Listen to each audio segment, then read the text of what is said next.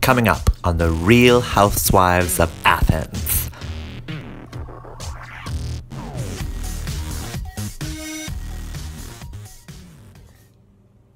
How happy some, or other some, can be. Through Athens I am thought as fair as she, but what of that?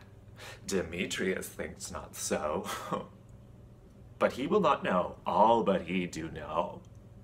And as he errs, doting on Hermia's eyes, so I, admiring of his qualities, things so base and vile, holding no quantity, love can transpose to form and dignity.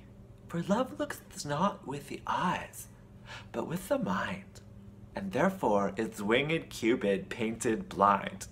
Nor hath love's mind of any judgment taste, wings and no eyes figure unheedy haste. And therefore love is said to be a child, for so oft is his choice beguiled. As waggish boys in games themselves forswear, so the boy love is perjured everywhere. For ere Demetrius looked on Hermia's eyne, he hailed down oaths that he was only mine. That when this hail some heat from Hermia felt, he dissolved, and showers of oaths did melt.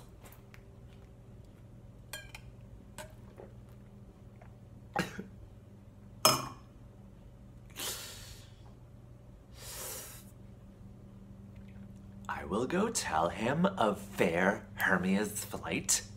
Then will he to the woods tomorrow night pursue her. And for this intelligence, if I have thanks, it is a dear expense. For herein mean I to enrich my pain, to have his sight thither and back again.